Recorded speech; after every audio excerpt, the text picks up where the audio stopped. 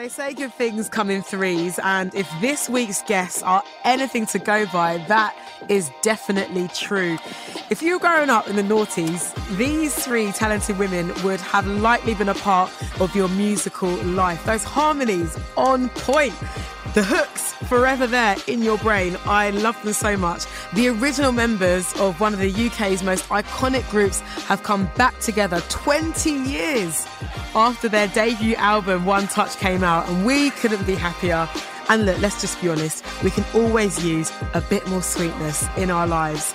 Welcome to This City, the podcast that reveals the stories, hidden gems and certified spots tried and tested by some of London's most recognisable names. Whether they're born and bred in the capital or have made it their second home, London holds a key piece to their heart. And this week we have got Keisha, Mutya and Siobhan, aka the OG3. It's the Sugababes. So welcome to my podcast, and I'm smiling like a little fangirl because I'm so excited. Mutya, hello. Hello. Keisha, hello. Hi. Siobhan, hello. Hello. We're all there's some London accents. We're all Hello. feeling nice and cosy in the studio. Everyone's got a cover. And yeah, we're just ready to chat. Before we kind of get into, I guess, the origins and what's been going on over the past few years, I want to go back to one specific night. The very first time I saw you three perform together in ages was at the Scala. That was such a joyous night, that gig.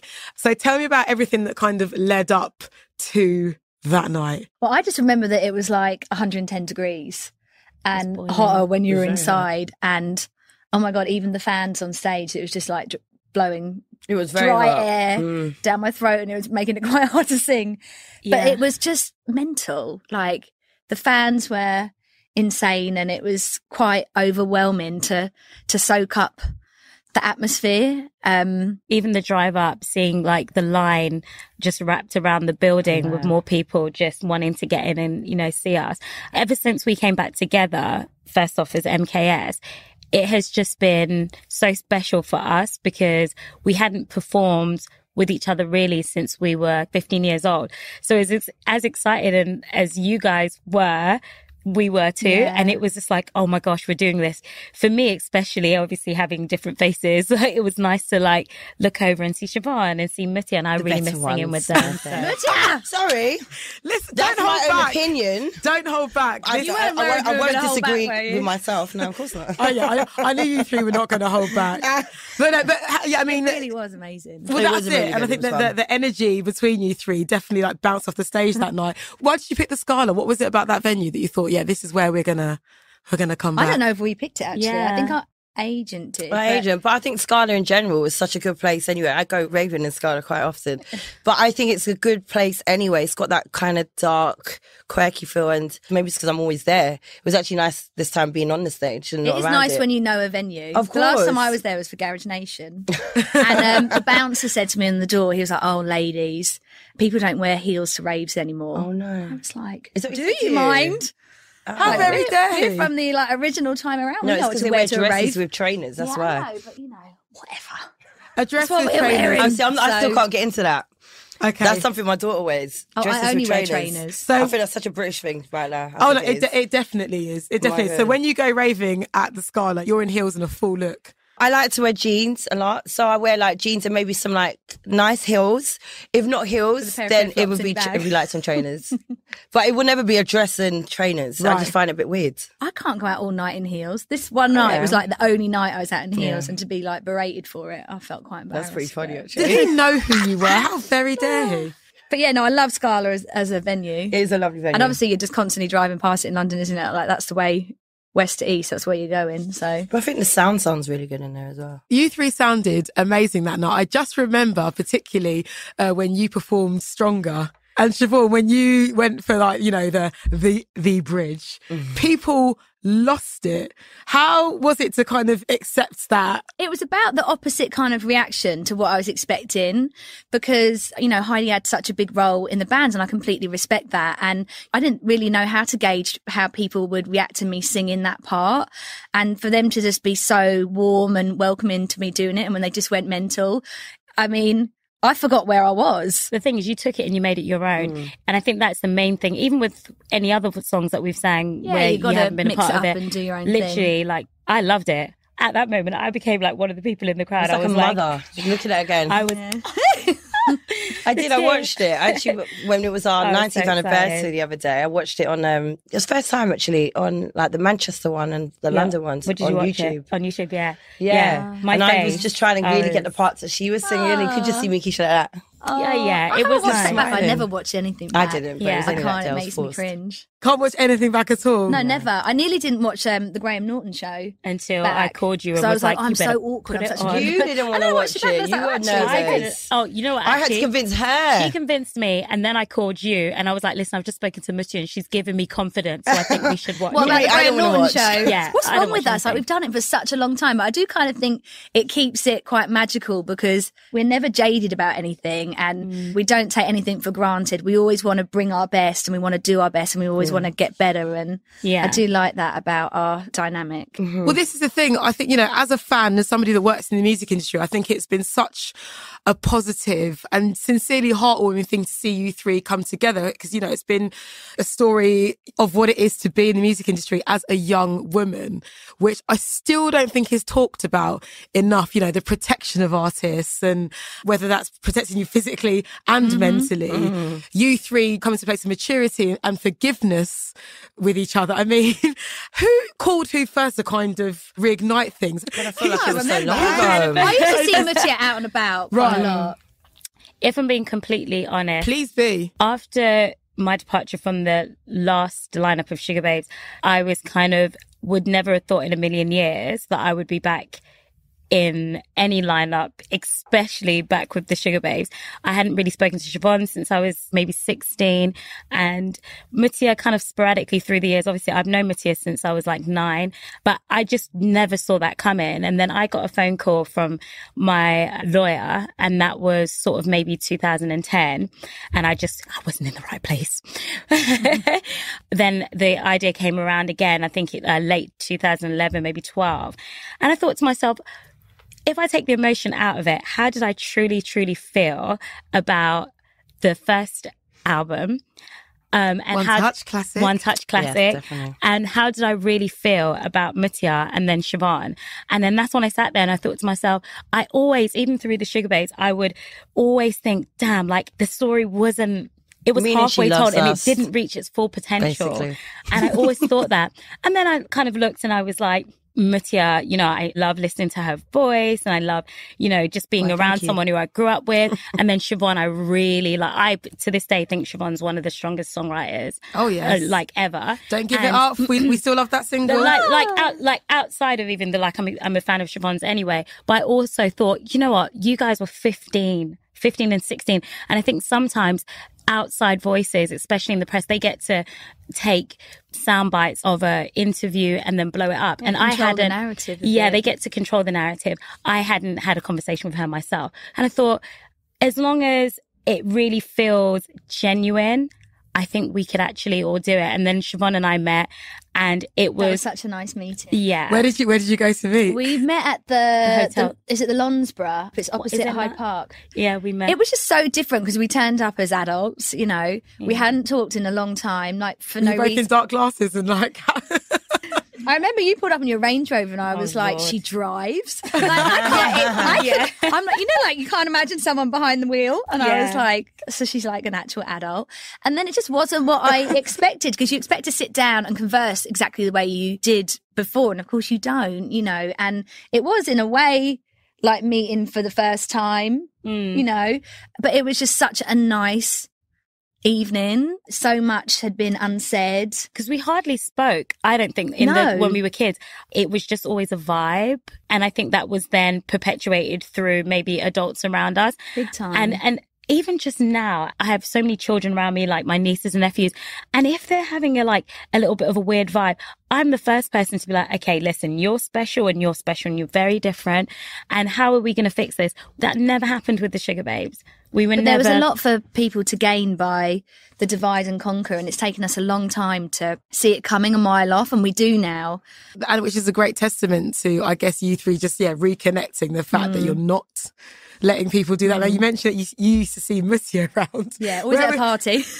Where were you two crossing paths? At events. Events, yeah. Random events. Yeah. You were DJing and then I was DJing at something. And then, I was doing something. It was always, And it would always be something. Yeah, and it was always nice to see each other. I found the pictures of the first place I bumped into you. And we took a picture. It was like in the Embankment.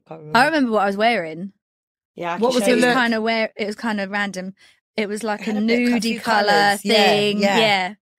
Not very me. But... Yeah, hair was a lot brighter. Yeah. So you guys were never fix that. So you guys were never really too far away from each other. No. Now you grew up in the same area, didn't you? Yeah. We're all like northwest. Where did you grow up, Mutya? So I grew up in northwest London.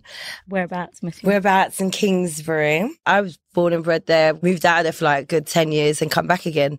My daughter now goes to the same school me and Keisha went to. I just love my area. It's just nice to go around and see people that you've known for years, and sometimes it's not nice to bump into people you can't really stand. But to be honest, it's such it's a community, do you know what I mean? And that's everyone knows everyone. About. But it's also quite nice to see people getting really gracefully old. Really not in a good way. So I'm like this, looking at them going, oh my God, that's the guy he's so fancy. And I'm like, oh.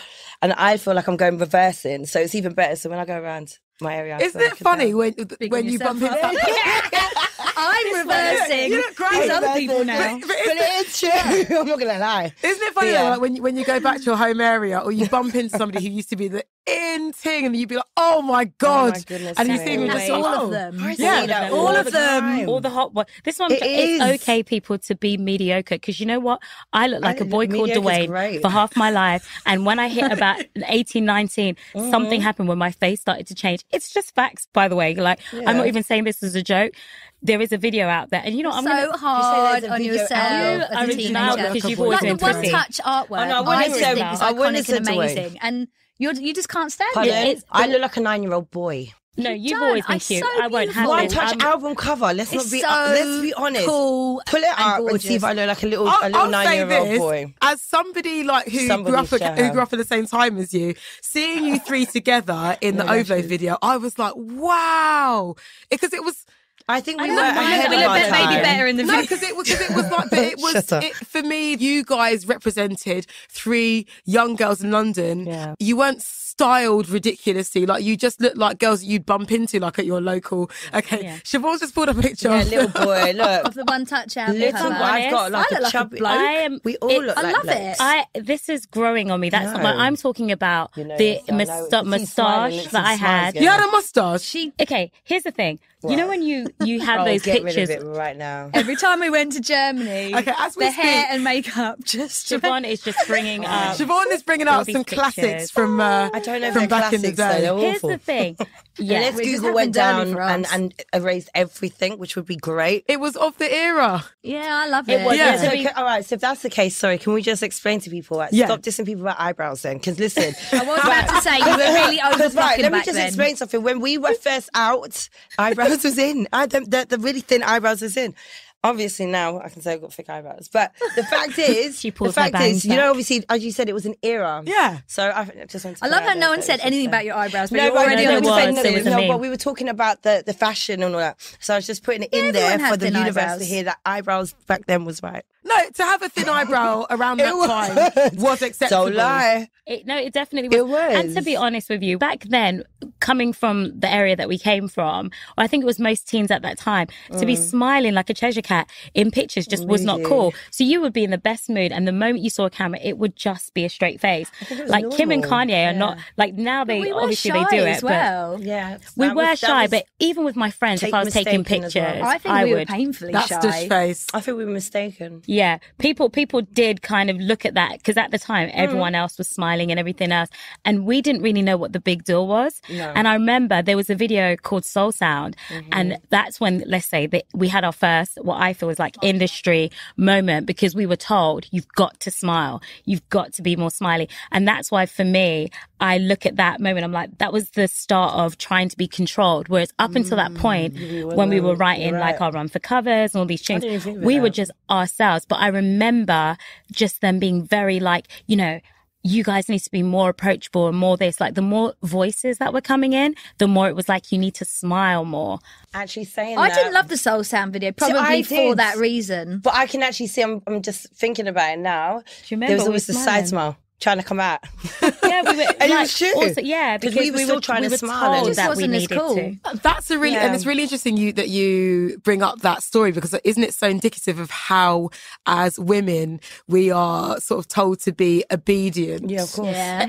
And to be obedient is to put on a happy face. And there is something about, but why should I show my teeth in order to make I'm not- you yeah. feel comfortable? Clara, Show have some you- skin, but not too much skin. Yeah. 'Cause you don't want to offend Clara, people. have you noticed as Right. well with guys, if you're walking through a club or something, and you're going to smile? Oh, I hate smile that. then. I hate that. And yeah. it's exactly what you're saying. It's Yeah. the same thing. Yeah. And you're being told that at what, 14, 15, yeah, 16? we're like 15, 16. But it was the normal thing to be moody. I mean, we're We growing up weren't as well. moody. We're like It was- 14, 15. We're still trying to get to know ourselves and growing up with different people and also But we're having not adults smiling and laughing our continuously asses off on you. right now, are we? And that's because it's just your natural. It's just your natural state when you're just talking to people, and you Yeah. know. Or how you Yeah. felt comfortable at the time. But yeah, no, it's not a bad thing. No. But I do feel like it's important for artists or women or whatever just to authentically be themselves. free. Absolutely. Yeah. What fashions were you loving from your area in particular, or what was the thing in Northwest that you had to have? Pedal pushers. Oh It my was God. okay. Loafers. So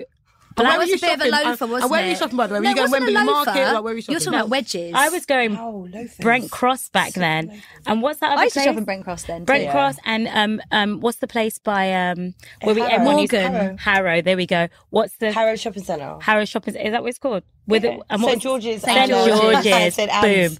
I remember that I went through a phase where I did black lip liner Oh my God. with gloss, and it was all about the baby hair. And I remember when I did a style that I feel like I made up. It's horrendous now, but I had the middle part or slicked back, and then there was I've got a picture. 2 squiggles in the front. And I remember you loved it, Mutya. I remember we went and I felt so good because we went to this I was the other one Chinese- out because black lip liner wasn't really going to work on me. yeah, it was this place and it had you could do like photo booths and where was stuff like this? that in Kingsbury. It was Colindale. In It was Save the Colindale, Dome. in Colindale, and Mutya took me there, and honestly, all the boys were looking at this damn hair, so it was horrendous. And I remember we went to take the pictures, and I've got the picture to this day. And I was squinting and everything. You couldn't tell me anything about that baby hair. So that for me, the baby hair was key. I used to wear a lot of Adidas and like more Adidas. Yeah, timeless. Very timeless. All But the I classic looks. think that's what's so cute about it now is that my daughter wears pretty much, she doesn't wear Adidas. She has this thing about, Mum, you can't wear Adidas with Nike. It's not allowed. As I say, Well- bad man that mixed brands. Well, listen, That's the so phrase. this is what she does. So everything I like, the trainers that we used to wear back in the days, like is it the Reebok 90s? Classic Oh, and no, not even. I'm still Reebok Classics. Feelers. Feelers to even all the night trainers. My daughter's wearing all of them now. So I'm like, oh my God, I should have just kept my pair of trainers and you could have had them. And she was like, no, times are different. But it's very similar to how we grew up. Just watching her and Yeah, her not friends. that much It's has changed. Nothing much changed. Would you say she's a quintessential London kid? Yeah. She's definitely something right now. She keeps you young, I think. She keeps me very young, but to be honest, I wouldn't know the music that I know now if it wasn't for her. So she kind of brings me into what's the latest thing and convinces who us three should try and get into studio with to work with. So she names all these rappers. I'm like, yeah. She goes, yeah, because Mum, if you get in with them, yeah. She thinks we're going to get #1 straight away. So I'm like, yeah, no problem. But yeah, it's just Probably nice. right. To be honest, Daughter / A&R, I like it. Yeah. no, she does. She takes my Instagram and she secretly messages people with a blue tick that she likes to see where. Because she's like, I'm like, why are you doing it for? She goes, more than likely you're going to read your message than mine. Oh my God. So I'm like, you're making me look like Tyler. a fan here. So I have to start deleting people. But she's there. She keeps me young with the whatever's going on today. Bless I guess. her. She's a good girl. Thanks very much for listening to this podcast. And I know that listening to this podcast means you are familiar with me. And you will know that I don't spon it if I don't mean it. And I absolutely mean it when I say I love Depop. If it wasn't for Depop, I wouldn't have found not 1, but 2 of my looks for Notting Hill Carnival. Notting Hill Carnival is a very big and special deal to me and my mates. And you know what? You've always got to bring a look. And if it wasn't for Depop, I wouldn't have found a couple of vintage pieces that I absolutely loved. Depop is a global community where there are more than 18 million users in over 147 countries. And I hope that you become one of them with me. In fact, I'm selling stuff on there too, with all proceeds going to charity. So download the Depop app and happy shopping.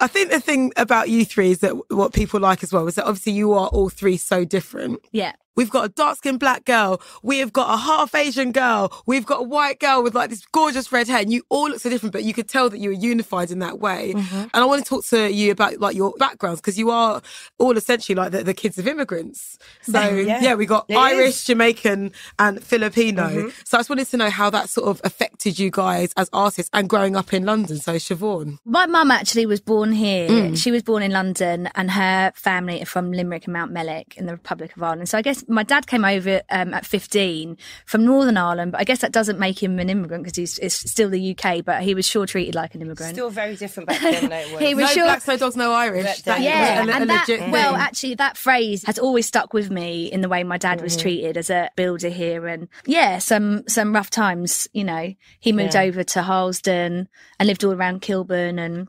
Kingsbury. Married my mum in Kingsbury as well. So that's kind of my connection with Kingsbury.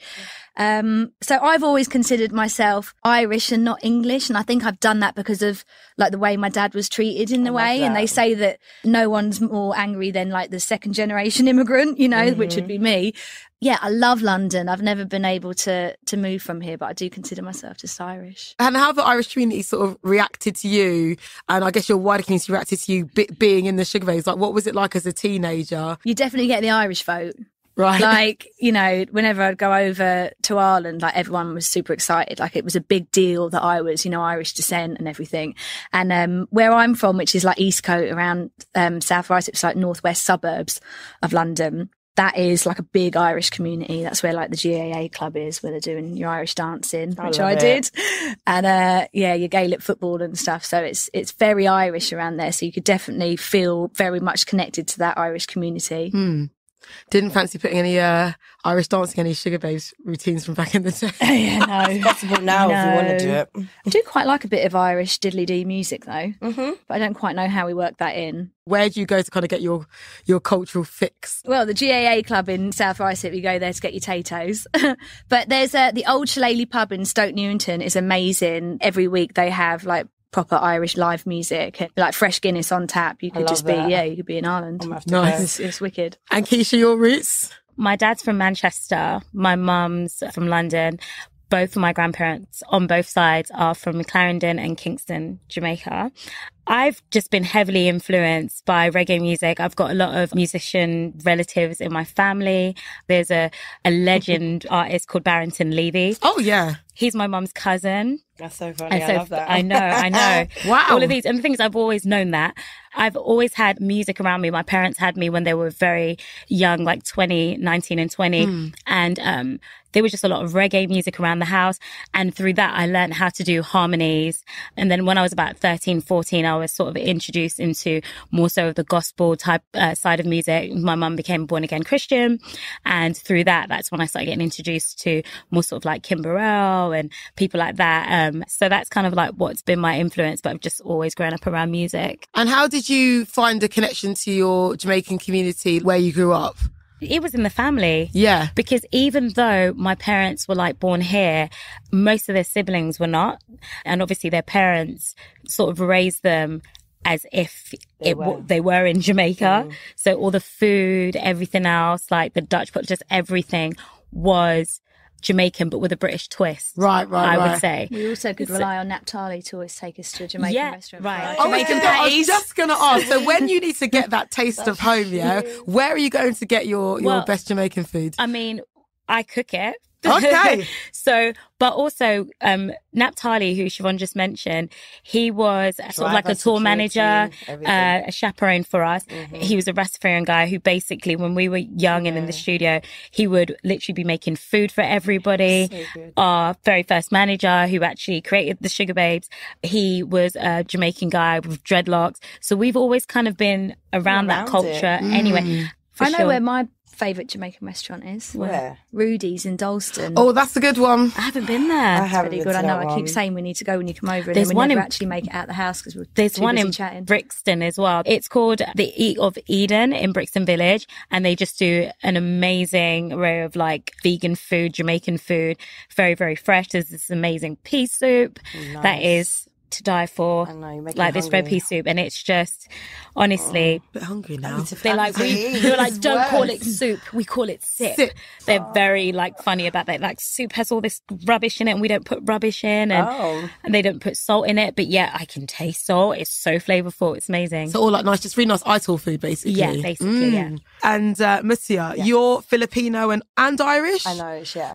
My mum was born here, so she was born in East London. She a Hackney girl, she Bethnal Green. She's Whitechapel. Right. So she was born here. My dad was born in the Philippines. I think he came over when he was like in his 20s. He was in the army, so he was. I've got really military family over there. So he came over here, I think, on a naughty one. He was naughty, so he had to run from the country.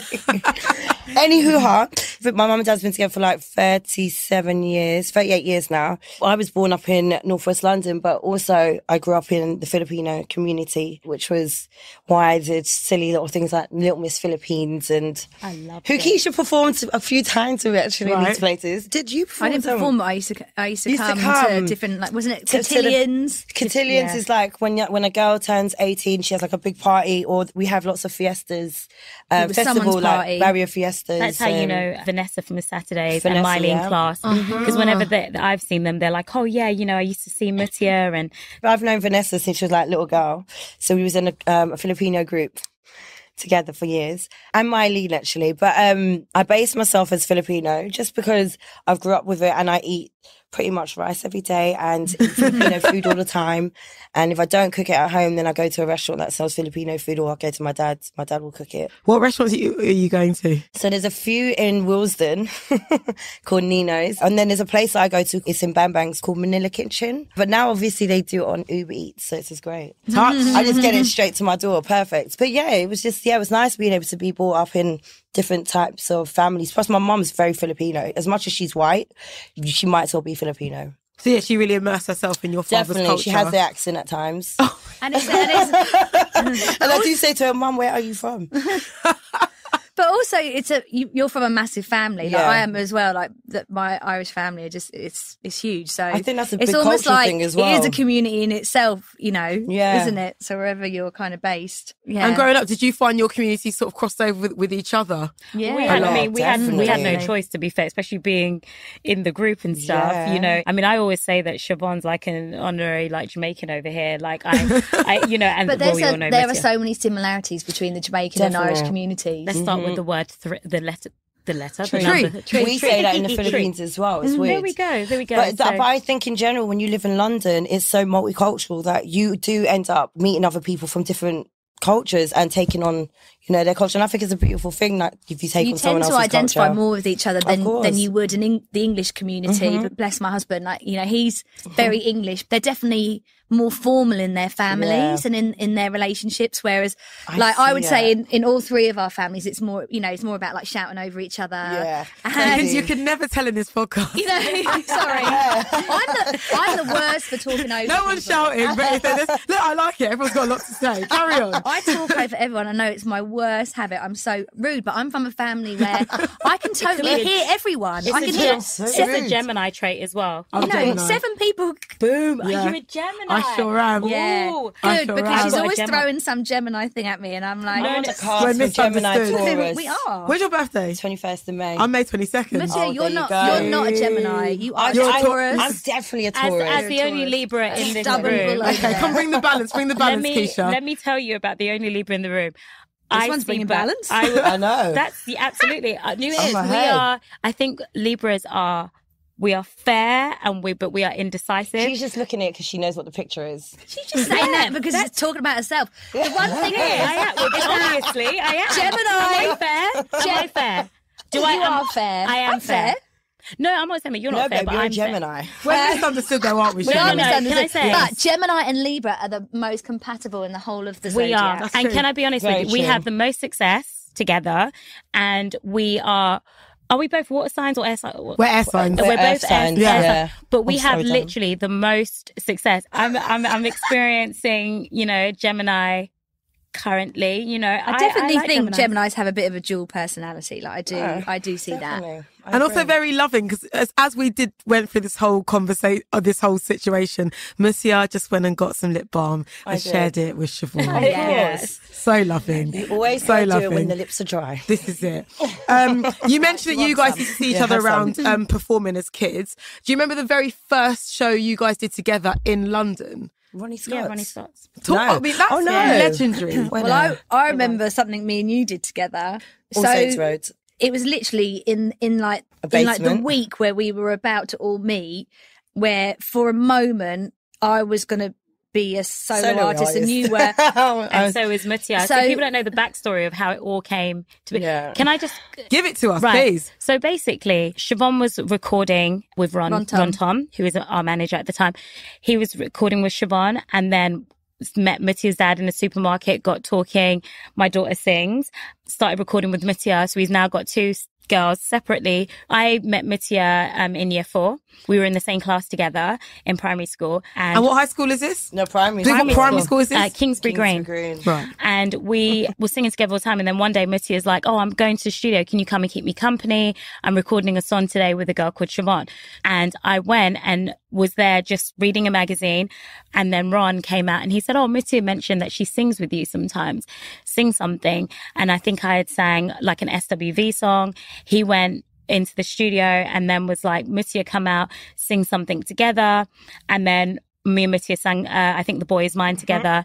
And then Siobhan came and then he was like, why don't you guys record something together today? And I spoke to Ron actually last week and he was saying to me that it was so funny because we sang the same but had different tones. So as soon as they all heard the blend, they were just like, it's just as amazing. It was the American R&B Yeah. influence, I think. Definitely. That was So that's- 90s R&B. Brandy that- and Monica. Yeah. I think I sung for him on Vogue, Don't Let Go. Yeah. That's what I sang. So for when him. you guys had done the performance, I hadn't been invited to the studio yet. Yeah. So there you go. So that was I was mortified at this gig that I did with Mutya, by the way. We had to sing separately.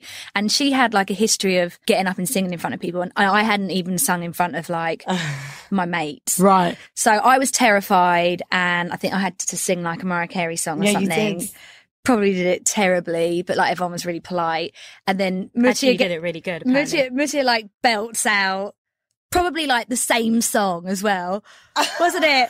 But just so much better. But that's how I felt about it at the time. I just remember thinking like, wow, the confidence levels were so amazing. No, What it venue was fun. it? And what venue was this? It was on, All Saints Road. it It was actually one of the other managers' restaurants. Was it Italian restaurant? And it was. I remember they and we had were like an event downstairs. space downstairs. Like Donnie was there and everyone was Yeah. there. It was really. It was because a Ron cool Tom thing. found the All Saints.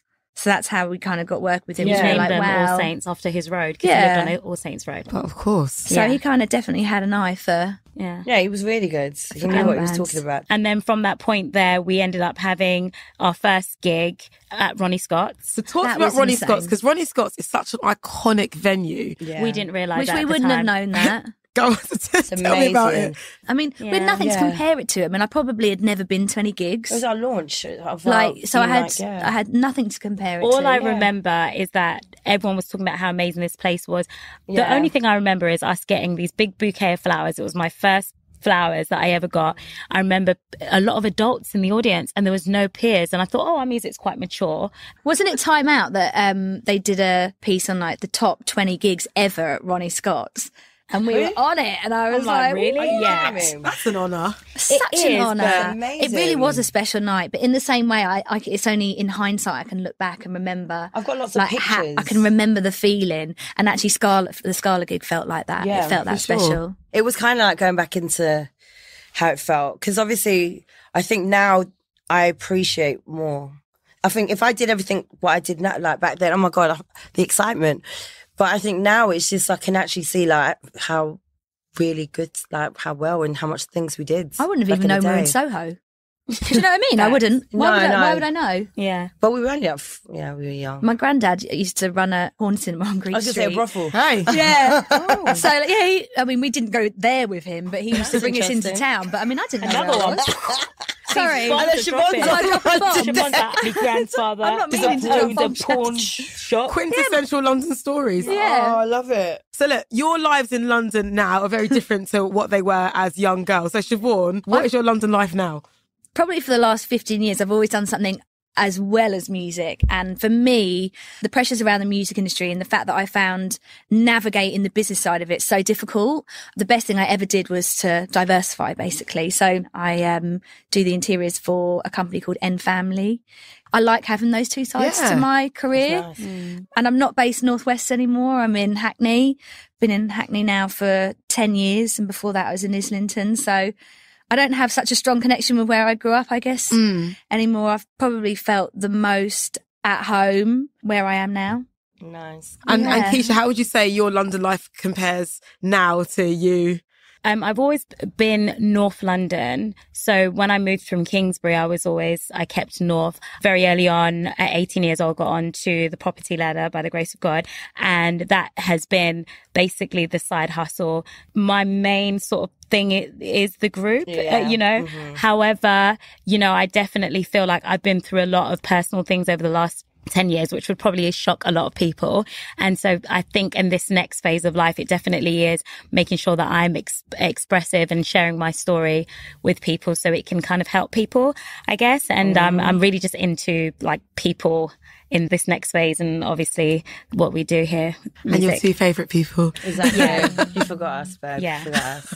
Mutya, your London life compared to your early days in Sugababes, compared first to of all, now? I have a 14-year-old, so that's a big change.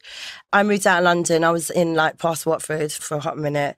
Moved back down, wanted my daughter to be in a more cultural high school. She went to, the school she went to was just very, like there was no one else. They wasn't learning about anything that I wanted her to grow up, that I, grew up with. So I moved back down to Northwest London, got all my family and friends there still as well. Besides, my main thing is music. I do a bit of writing here and there when I can, just to keep in touch with music. Because sometimes you fall out of music. I fall out of love quite easy when it comes to music. So I like to keep it moving sometimes. But besides from that, I do little gigs here and there.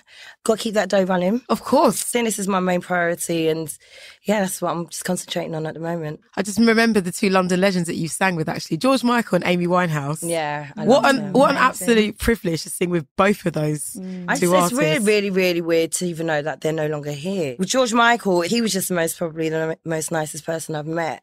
Very down to earth and just really chilled out. And Amy, we all knew Amy as well. You knew Amy. She was just a legend. Let's talk about you guys in the future. So where can we see you next? A lot of what we're doing is kind of top secret, but we have said on the Graham Norton show that we're going to definitely, for us, it's about celebrating the first album. It's been 20 years since One Touch, and we're going to do something extra special for the fans. So keep in touch with what's going on. We might have some surprises throughout the year, but we'll let you know as and when. Yeah, lots in the pipeline for the 20th anniversary. It's very exciting. I ask everybody this because people have got different relationships with public transport. Oh God, here we go. Do you still get the tube, the bus? How are you getting around? Every day. Siobhan? I get tube. I don't like buses. Mutya, you've decided to start. We'll start with you. I get this over and done with. I only do trains. I can't do buses. There's something about a bus I just hate it. I've never liked it when I was younger and I don't like it now. But a train is great. When we started working together again, like 6 or 7 years ago, I got these two on the Underground. No, it was Mutya. Never.